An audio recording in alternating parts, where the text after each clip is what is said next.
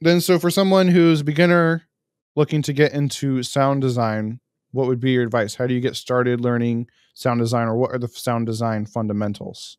Or what is Well, sound design really? Maybe even back up a little bit. well, you can go for two places.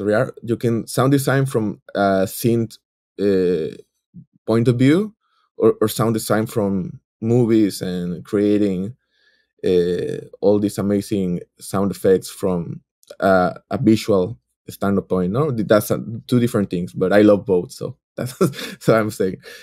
But from to create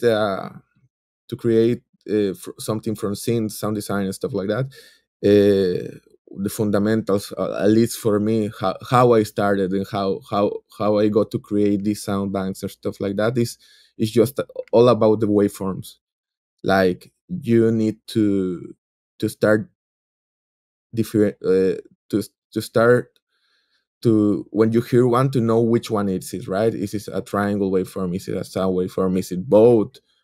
Sometimes it's both. Like synths have multiple oscillators, so you get to know them like from hearing start to know them, hearing them, So is and the best then way to learn them just to kind of just listen to them in a lot? play them in Just your play them? synth. Yeah. Play them in your synth. There's some good pages. I don't remember their name now, but to help you with that, I can send you the links. But it takes time. I remember like 15 years ago, 16 years ago, I have this like I listen to a song and I always wonder how they make this, how they make that. Like it was hard for me to visualize how they were making that.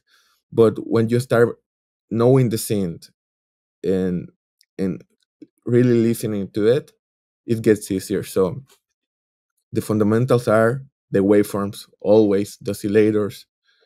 Then if you want to get more and more, we can talk about it later or here. But for me, the fundamentals are the waveforms.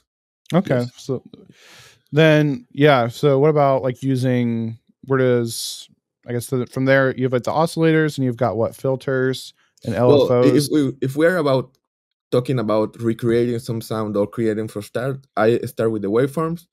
I hear the attack, the release, the decay, the ACDR, ADSR, I don't Yeah. ADSR, Yeah. ADSR. the attack, the decay, and stuff like that. That's important. The attack is very important. If you are hearing a pad, the attack is longer, like 1 second, 500 milliseconds, stuff like that. So listen to that also. Then you listen to the filter. What is it doing? Is it cutting all the high frequencies? Is it cutting all the low frequencies? I love using Serum. So if you hear something funky, there's ones called formant ones inside Serum. They have like resonance in some bands. So listen to the filter as well. Then listen to what the like. So right now, like not a trend, but we are trying to recreate analog synths in digital synths. So sometimes you hear these driftings in the not the frequency, in the tuning. So maybe they're assigning an LFO to the fine tuning, so you're getting this wobbly kind of sound, right? So listen to that as well. And finally, the effects. Listen to the effects. It takes time, definitely, but you have to So learn yeah. what everything is doing, right? Right. So it comes down to really understanding, I guess, the synth. So it takes Serum, for example, right? It could be massive, it could be, a bunch of Yeah, them out there. all sense. Yeah. So just understanding what the controls are, what they actually do, and then when you're then actually being a critical listener and right understanding the attack, right? That's how fast the Yeah, sound yeah. gets to its peak volume, right? So then yeah, just listening to sounds, then knowing what decay is and sustain and release, and then yeah, is it wobbling and what causes it? So it's just a matter of kind of being an intentional listener, and then just Always. spending a lot of time doing that. Yeah, you have to listen closely every detail of the sound. Like, so people don't realize when something finish abruptly, and they say, "Oh."